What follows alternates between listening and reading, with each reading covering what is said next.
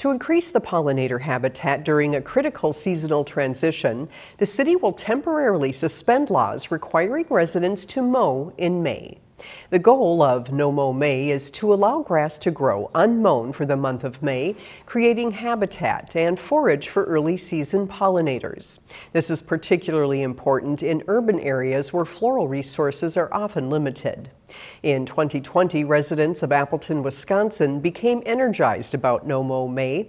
435 registered property owners participated in the campaign, and Lawrence University partnered with Appleton to conduct research on the impact of No Mow May on pollinators. Researchers collected data on the number of individuals and the number of species of flowers and bees found in unmown yards of a subset of the participating properties. They then compared those numbers to the abundance and richness of flowers and bees in nearby urban parks that are regularly mowed.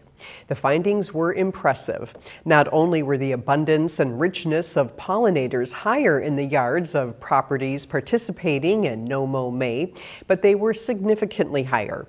Participating yards had 3 times higher bee species richness and 5 times higher pollinator abundance than nearby parks that had been mowed. Edina hopes to have the same or better results.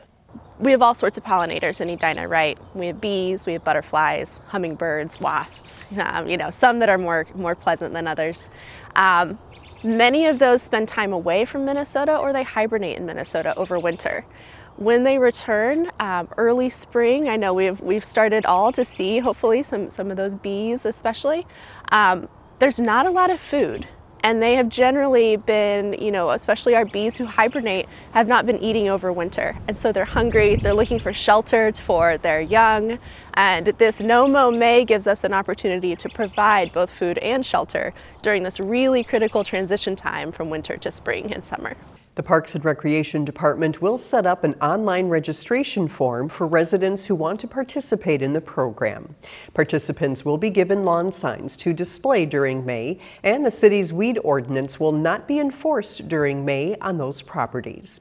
Full enforcement will return June 15th.